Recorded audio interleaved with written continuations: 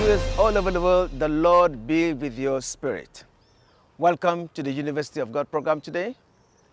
The Lord has put in our heart to give you this special message because we are in a special time.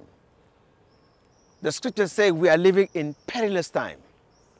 Perilous time are times very difficult to deal with. When you sit down and look at your own problem, you begin to ask yourself, what is the way out? When you look through your windows into the street, what you see is frightening.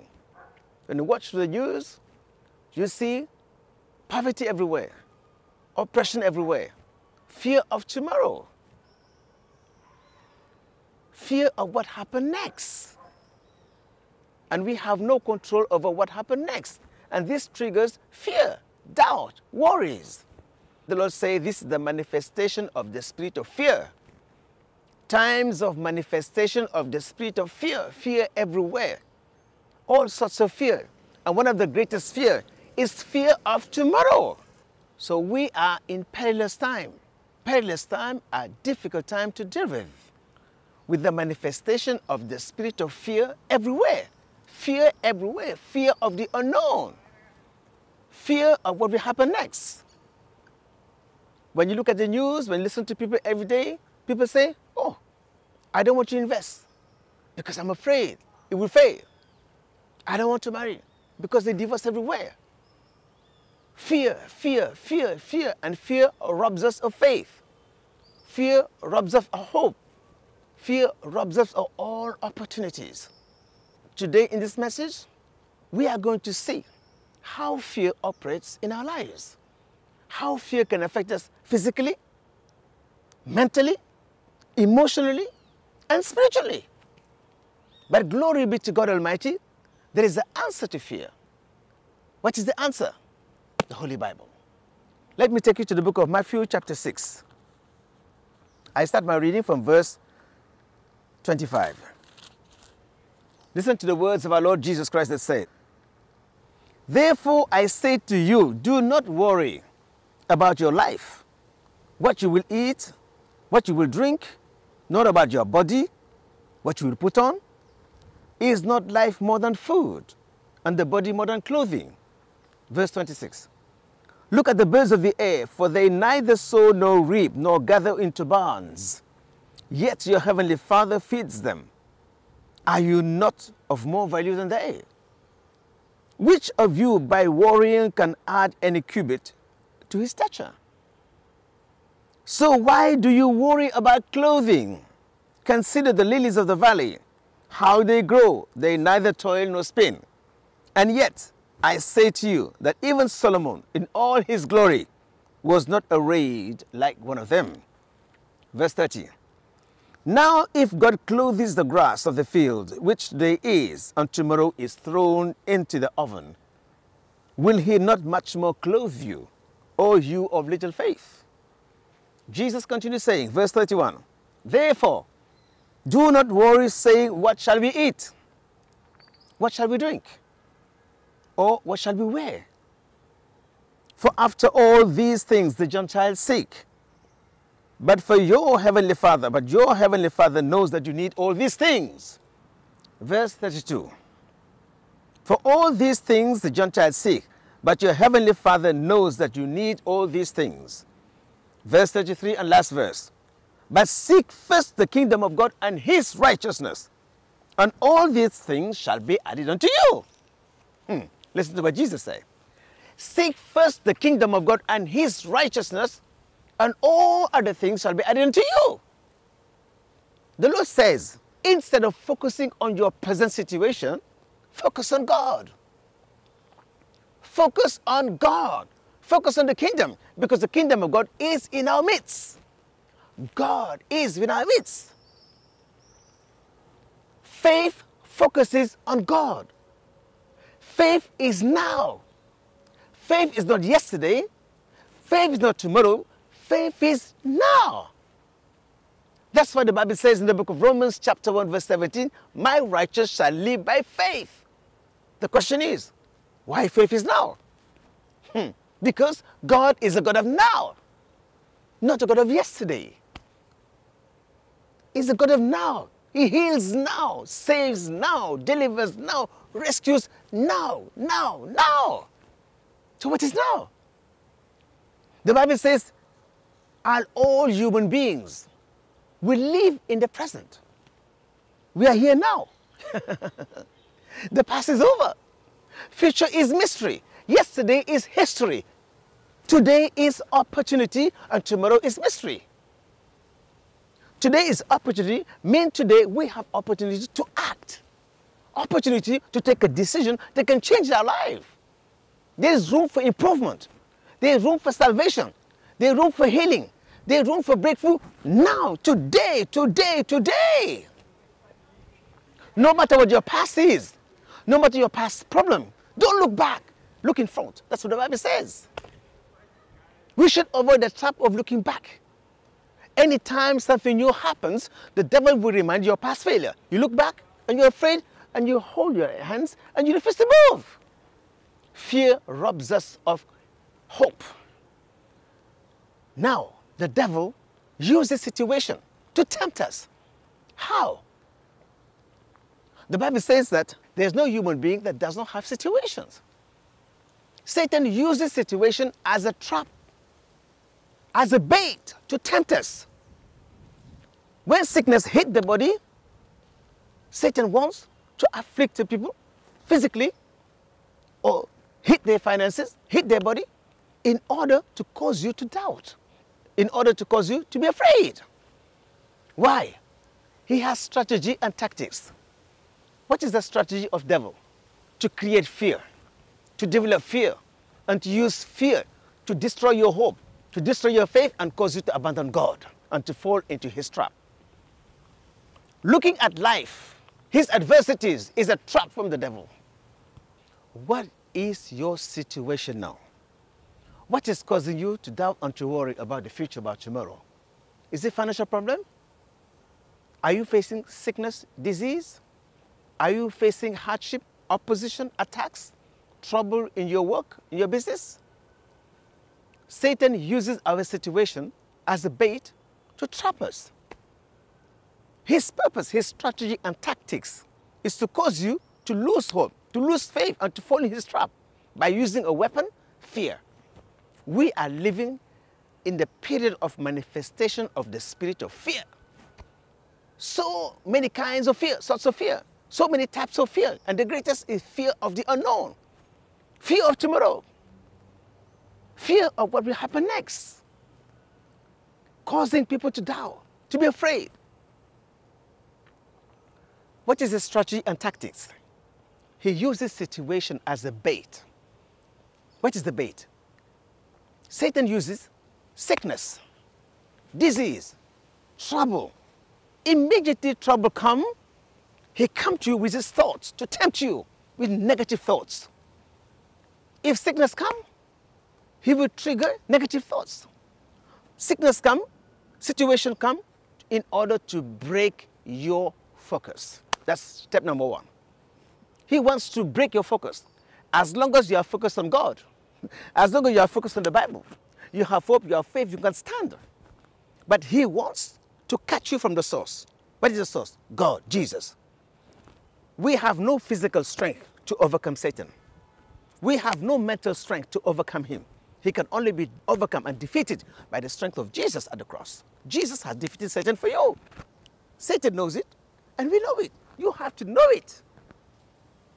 The believer who walks in the natural is no match for him, because the believer does not have strength as long as he operates in the natural. So Satan comes first to afflict. When he afflicts the body, you become physically stressed. Physically stressed because of pain. In the wilderness, the children of Israel was facing thirst. There was no water. They became physically stressed because of thirst. Once Satan breaks your focus on God, you begin to rely on yourself. And that's where the problem starts.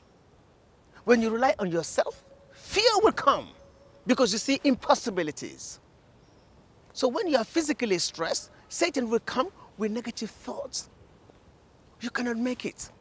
You're going to die. You're going to fail.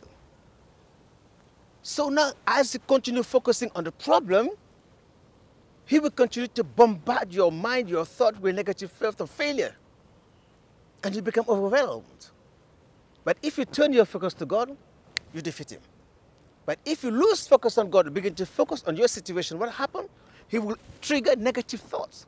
Those negative thoughts will overwhelm you. And you begin to see your situation bigger than God. When negative thoughts come, negative thoughts, fear come and begin to increase the size of your problem mentally. If the doctor says you have a tumor, you say, hey, it's cancer, I'm going to die. Hypertension, hey, my family will die, I'm going to die. You begin to fear, to be fear. Fear will grow, because it increases the size of the problem mentally. You begin to see a danger that does not exist. And when this happens, you become mentally stressed. Number one, physically stressed. Number two, mentally stressed because of negative thoughts. And when you become mentally stressed, he goes to the next stage. When you begin to think negative, it will affect your emotions. And then you become emotionally stressed. Why? Because you lose your mental sense of judgment. When you become mentally stressed, you lose the sense of reasoning. And when you lose the sense of reasoning, you begin to lament. And that will affect your emotion. From mentally stressed to emotionally stressed. When you are emotionally stressed, you begin to act out of character. When you are emotionally stressed, you begin to talk negatively. And when you think negatively and talk negatively, you will act negatively. And when you are emotionally stressed, you begin to be now spiritually stressed, which is the worst. When you are spiritually stressed, you cannot act out of faith. When you are spiritually stressed, you begin to look for alternative outside God. And you say, oh, I lost my faith. I don't have faith. At that moment, hope is gone, faith is gone, you stop praying. You stop reading the Bible and begin to look for alternative outside God. That's the strategy of the devil. Satan continues to create situations to overwhelm you. I repeat, he uses situation as a bait to tempt you. When situation comes, if you focus on your situation instead of God, your focus is broken. And when focus is broken, fear starts. Fear starts by negative thoughts. The devil will come, negative thoughts of the repercussion of your situation. You will not make it. You're going to die. You're going to fail. Negative thoughts. If you continue focusing on your situation, those thoughts will continue to increase. And you become mentally overwhelmed, mentally stressed. And when you are mentally stressed, you cannot reason well. When you cannot reason well, you lose your intellectual sense of judgment. Your common sense is gone. And when you continue to focus on the problem, from mentally stressed, you become emotionally stressed because of that fear. At that moment, fear increases the size of your problem mentally in order to overwhelm you. When you're overwhelmed, it affects your emotions. When your emotions are affected, you act out of character. That's why we are exposed to things that are inconsistent with the Word of God. Everybody faces it. No one is out of touch. When situations happen, don't allow situation to deceive you. Focus on God. Don't allow those situations to affect your feelings. If it affects your feelings, it will affect your emotions. When it affects your emotion, it will affect your faith. When it affects your faith, the battle is over. He has won the battle. His strategy is situation. Fear. When fear comes, to break your focus. When you break your focus, negative thoughts come, and fear increases the size of your problem mentally. And then you lose a sense of reasoning, and you begin to see your problem bigger than God. And fear prevents you from taking action that can change your life. After destroying your sense of judgment, you can't reason well, you cannot think well, and you begin to look for alternative outside God. So please, Jesus has given us the weapon to stand against this. When Moses was in Exodus chapter 14, verse 13 at the Red Sea, life threat at the back, life threat in the front. And they begin to panic. But the Bible says, when you are between a rock and a hard place, you begin to sense the presence of God. That's what Moses understood. Instead of panicking like his people was, he focused on God and God's ability. Faith in God lifts us up above the realm of impossibilities and makes God's possibilities available to us by faith. Faith makes impossibilities possible. Faith makes us walk in the dimension in which God operates. By faith, you don't look at the situation, but beyond the situation, you see the result. Faith focuses on Jesus. So when you have situation, instead of focusing on that situation, focus on Jesus. Matthew 11:28, Jesus said, "Come to me, all you are heavy laden, I will give you rest." Come to me. Bring your burden to him. Bring your fear to him. Bring your trouble to him. He is faithful and true. And Jesus will put his peace into your heart. How? The scripture says in the book of James, chapter 4, verse 7. That's the line of action to defeat the devil. Or every situation you may face. This is the line of action, the battle line to defeat Satan, to defeat all your situations in your life. James chapter 4, verse 7 says, first, submit to God and resist the devil, and he shall flee. Number one, submit to God. Number two, resist the devil. Number three, he shall flee. Let's take it one by one. Number one, when situation comes in your home, in your family, don't panic. Don't panic. Keep your position, your solid ground, and submit to God. How? I submit to God by changing my focus from the problem to God. From the problem to God's promises. The moment you focus on God, on the Word of God, and you meditate on it, you begin to see life clearly. When you meditate, revelation comes. God show you your way out. God show you what happened beyond the trouble. A man of faith is not carried away by situation, but looks beyond that situation. Beyond your trouble, their solution is. So when you submit to the Word of God, we submit to God by allowing God's Word in the midst of our heart, by meditating on God's Word and declaring His promises. In the book of 1 Samuel chapter 17, the giant Goliath came to the battlefield. He was so huge that all the army was shaking of fear. But the young rustic David came. Instead of focusing on Goliath, he focused on God Almighty. In 1 Samuel chapter 17, verse 39, the king came and gave him his weapons, his armory. When David put them on, he said, I can't walk with this. A believer does not have strength as long as he operates in the natural. David removed all the armory, removed the sword, removed the weapon, and carried 5 stones and a sling. Said to Goliath, you come with me with a javelin and a spear. I come to you in the name of the Lord Almighty. Today, I will cut your head. Today, I will give your carcasses to the birds of the air. And every word David spoke became prophetic, and the battle followed his confession of faith. Therefore, whatever your situation is right now, speak the word of faith. Speak the word of life. When you speak God's word over your situation, you release your faith and bring God's power on the situation. When you speak the word of faith over yourself or over your situation, you have released your faith and brought God's power over the sea. So how do we defeat fear? At the early stage when situation happens, instead of focusing on it, focus on God immediately. That's what Caleb and Joshua did. When they sent the spies, they sent 12 spies. They went to the promised land.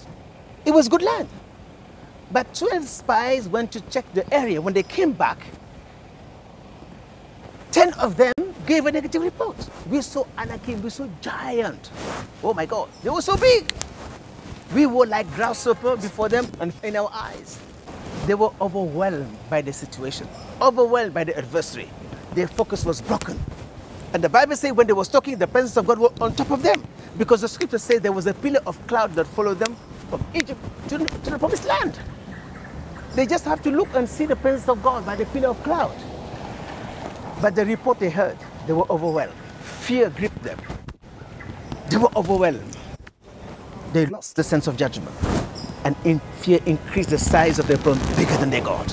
They see the problem bigger than God's ability. They were overwhelmed. They were spiritually stressed. When Moses went to the top of the mountain for 40 days, 40 nights, to receive living oracles from God for his people, when they couldn't see Moses, what happened? They became spiritually stressed and looked for alternatives. They asked Aaron to build an idol for them, the golden calf, and say, let's go back to Egypt. So people, you have seen, don't allow your situation to mislead you.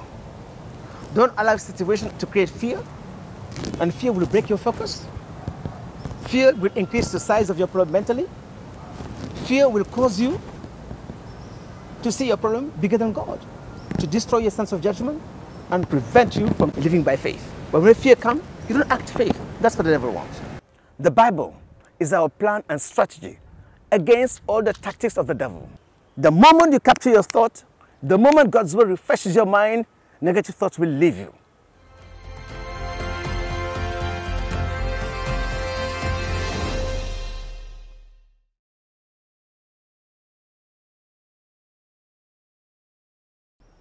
The Lord be with your spirit. Viewers all over the world,